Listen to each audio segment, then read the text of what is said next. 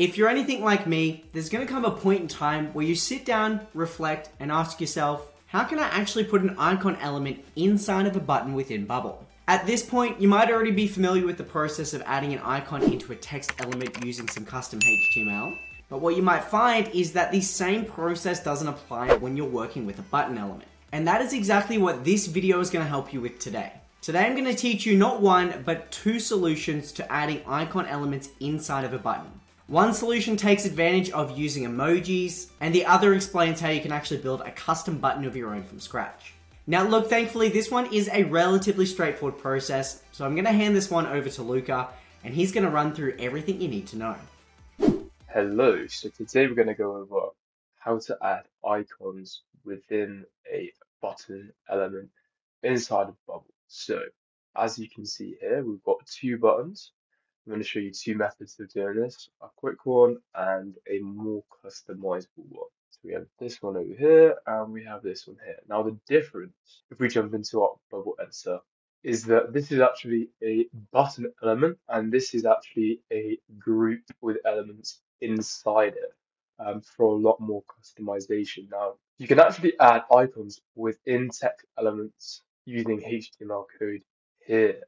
However, this actually does not work if we were to put it inside of a button, as you can see there.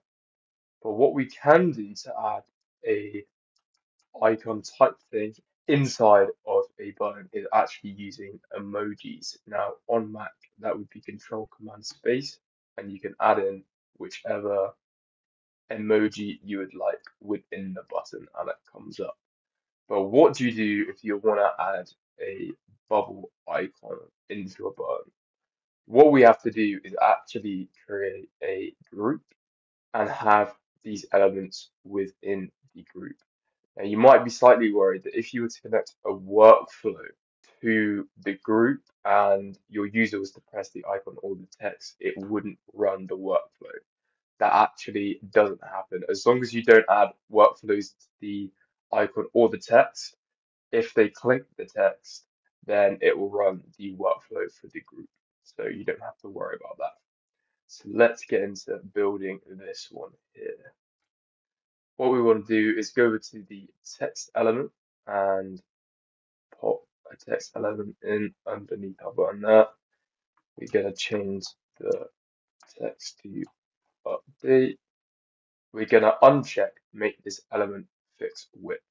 We're going to get rid of the minimum width, put that as 0, and then we're going to fit width content so it hugs our text nicely, and we're going to get rid of this to 0 so it does the same for the height. Now we want to center this in the center of our page, and a quick little shortcut to getting a group around an element or an icon, we want to right click, group in elements, and we're going to choose row because we want our icon to sit beside our text.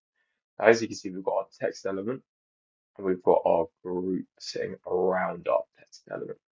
So what we're going to do is we're going to go back onto our text and align it vertically so it's in the center, and we're going to also go onto our group and we're going to go into layout and we're going to do container alignment and we're going to click center so our text hits centrally. Now the standard Bubble button is actually 45 pixels in height, so we'll go and add that in so it matches it exactly. And if we go to the appearance tab, remove the style, we can add our 10 roundness. Now let's add a background. So we're going to click flat color and click whichever color you would like your button to be. Perfect. Now I'm just going to change our text to white. So if you click on the text element, remove the style, go down to our color and click white. As you can see, it comes up there. I'm just going to bold it to make it look like our button over here. Perfect. So the next thing we want to do is drag an icon into our group here. As you can see, our group's gone in red, which means we are placing something within the group. And if we click that, then we have our icon in our group. Now, if we remove the style, we can't see that because it's exactly the same color as our background for our group. So we're going to want to go in and change that to white so it comes up. If we now head over to layout and vertically align it centrally, then it will sit nice and straight. So let's change this to home. Perfect.